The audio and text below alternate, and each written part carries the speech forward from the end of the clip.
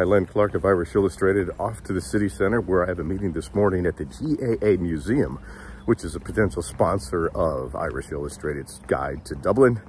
Things to do when you get here for the game in August. You see, I'm not shaving because tomorrow I have an appointment for a haircut and a hot towel shave at the Waldorf Barbershop, and I'm really looking forward to that. And it's a bucket list item, so I highly recommend when you get the guide, get the directions, make the reservation, and get your haircut and hot towel shave. But I'm taking the bus down to the city center, then up to Croke Park, the National Sports Complex. That's where they play the GAA finals, and where Notre Dame played Navy back in 1996. But it's going to be another interesting day here in the city. Outside of that, I'm meeting with Dublin Bus, which is one of our official sponsors as far as transportation. I'll put a link below about Dublin Bus. And heading back to the Celtic Whiskey Shop, in addition to looking for something for the ladies to do. So follow us right here at irishillustrated.com. I'm Len Clark. Have a great day, and go Irish.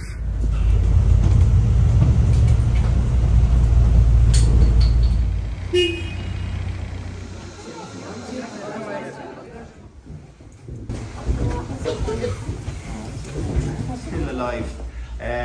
But what he decided to do was get people who had credibility in the community involved in that first meeting.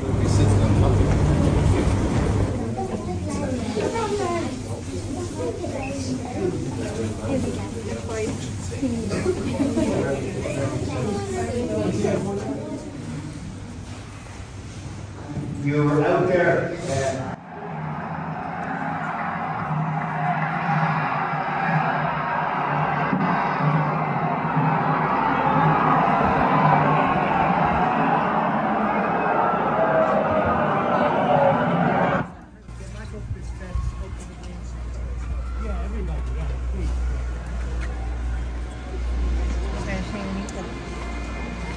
Okay guys, we'll just wait for this gentleman to get a seat, yeah?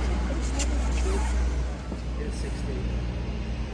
Executors, there is nobody else in Ireland with the leadership, charisma qualities of Collins, and this war of independence will fade away. And I tell you, there's probably very few of us here probably remember Micheál O'Hare. Micheál O'Hare, for about 3 decades, was the voice of radio commentary on Radio Éireann. If you wanted to hear a game live and find out what was going on, you listened to Micheál O'Hare on Radio Éireann every weekend.